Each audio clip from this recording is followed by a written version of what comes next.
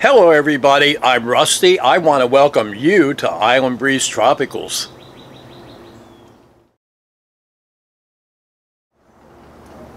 So today we're going to be asking the question, what are the biggest bromeliads? So this is just a baby. Why don't we show you what this looks like when it grows up? So you know what? The sun is shining, the island breeze is blowing. It's time that you and I got growing. Come on, let's have some fun and let's look at some big bromeliads. So okay guys, I want to take you to Sundance Orchids and Bromeliads in Fort Myers, Florida to show you some really big bromeliads. But before we go there, I want to show you what I have growing here at the Tangle. And this is out on my patio. And you're looking at, on the right-hand side, a silver hybrid of Alcantara imperialis. And to the left-hand side, a Regina hybrid, again, another Alcantara. And that imperialis is growing in a pretty large decorative pot. That pot is 18 inches in diameter and not quite 3 feet tall. But take a look at the size of that wonderful Alcantara. And if you look below here, I'm going to pan down a little bit. These are hybrids of Echmea shantinii. On the right is called Miami Fire. The one in the middle is Echmea Shogun. And the one on the right is called Echmea Samurai. And those are really normal size Echmeas. And just take a look at the comparison. So I wanted to show you this so that you can get an idea as to how you can grow really large bromeliads where you live. And now I'm going to show you some that are even larger, and we're going to be going to Sundance Orchids and Bromeliads where they have quite a few huge bromeliads. Come on, let's have some fun and take a tour. So we are here at Sundance Orchids and Bromeliads in Fort Myers, Florida, because there is such a big selection of fairly large bromeliads. But large really is subjective. So you can see these are neoregilias, and these are growing in 9-inch pots, so that's not a small pot.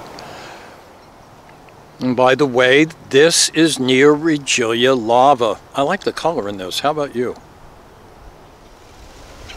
So yeah, I would hardly say that these Neoregilias are tiny. These are fairly big plants. But let's come right across the aisle to this table and take a look at these Neoregilias, and these are even bigger. This, by the way, is Neoregilia Correa Arajwa Albo. And take a look, these are growing in the 9-inch pots as well. But bromeliads get even bigger than this. So we're going to start going up the line and taking a look at even larger bromeliads than the Neoregilias I just showed you. And these are X-Androlecmia Deans. And that means that they are a bigeneric. They are a cross between Echmea and Androlepis, so it's X-Androlecmia. And as you can see, these are in, I'm going to get down here, those are in 9-inch pots. And as usual, I'm going to show you the increments that are on the floor cloth. Those are 1 feet, so this gives you a really great idea as to the size of these Deans. But they get even bigger than this. This is probably one of the largest Androlecmia Deans that I have ever seen. This area here is under construction and is being revamped here at Sundance Orchids and Bromeliads in Fort Myers, Florida. This particular Dean, as you can see, has an inflorescence. But take a look at the size of this. This is an absolutely huge bromeliad. And take a look, I put a shovel there for scale, and that's a regulation shovel, guys. That shows how big this Androlecmia Dean is. Okay, almost as big as Dean, not quite, is Ichmea Pinot Noir. It's said to be a cultivar of Ichmea blanchettiana, which is a largely orange plant. And you can get an idea as to its size not only by looking down here at the floor cloth, again 1 foot increments, but come on up here and take a look at the plants in back.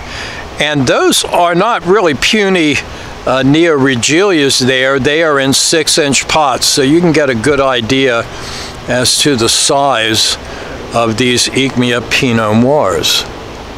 Now this is a pretty big bromeliad, and you know, at first glance I would have to say, wow, this looks like an Alcantara. You know what, guys? This, believe it or not, is a Tillandsia. I know it doesn't look like any of the air plants. I'm going to get back here a little bit and we're going to take a big look at this. That is one huge plant, but this is a Tillandsia crucofiana.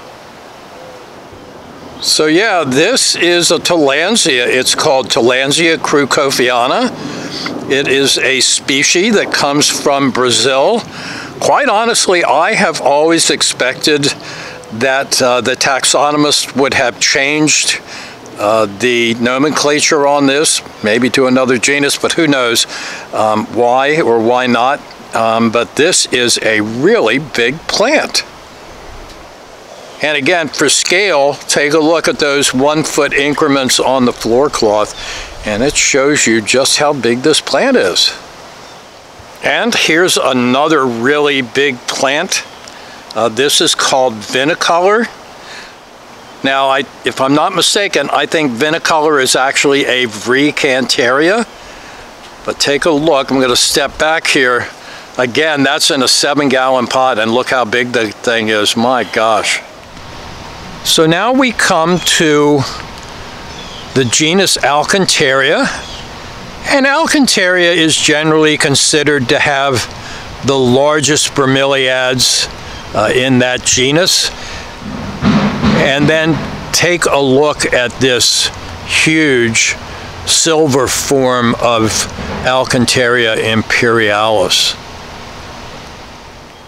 So these are admittedly smaller versions of Alcantaras.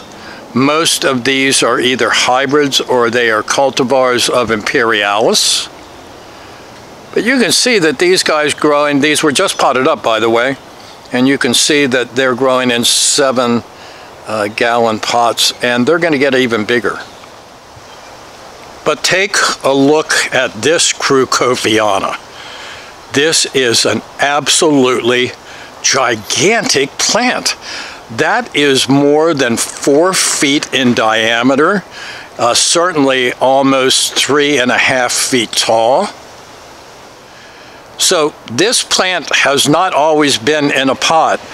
This Tillandsia crucofiana was growing in the display gardens here at Sundance Orchids and Bromeliads in Fort Myers, Florida, and it had blown over.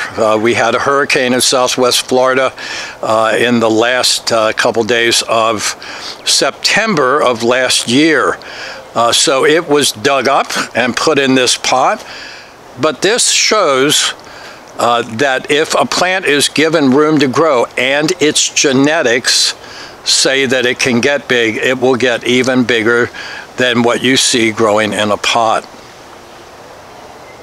So you can see just how big the rosette is. I'm laying my hand down in here for scale. And take a look. That is absolutely enormous. Now this is another Alcantara hybrid. Not really sure what this is. It came out of the garden. It does look to be a Recantera Merlot. So if you've been taking a look at some of the videos that we have on our playlists on Island Breeze, you will recognize this plant, and this is Alcantara odorata. Now these are more odoratas, and where these look really big, I'm going to go on down here, see if I can pick that pot up in there. Again, it's a 7-gallon pot. Where these look really big, odorata, just like Imperialis and some of the other Alcantarias, can get even bigger than this. So I would call this a large bromeliad group shot. So yeah, bromeliads can get really big.